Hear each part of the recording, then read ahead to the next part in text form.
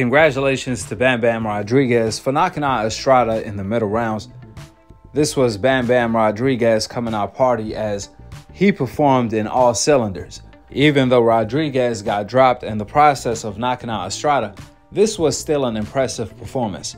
From round one, Bam Bam was touching up Estrada. Estrada looked hella slow. Where Rodriguez capitalized on that, it just seemed like Estrada had nothing for Bam Bam. He was too slow, unable to find the target, and he couldn't get Bam Bam respect early on. As the fight went on, Bam Bam Rodriguez kept turning up the temperature on Estrada till he managed to drop him. Interestingly enough, that's exactly what Estrada needed to wake up a little bit and do something, because a round or two after, he actually managed to drop Bam Bam Rodriguez coming in with a straight right hand. However, that moment was short-lived as Bam Bam Rodriguez came back to stop Estrada. So congratulations to Bam Bam. That was an impressive performance against the veteran Estrada.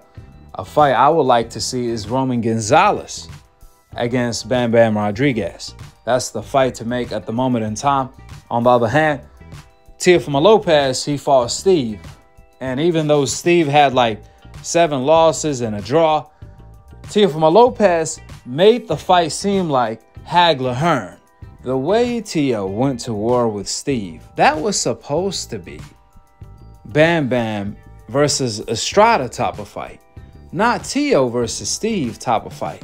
How you cherry pick and still look like that?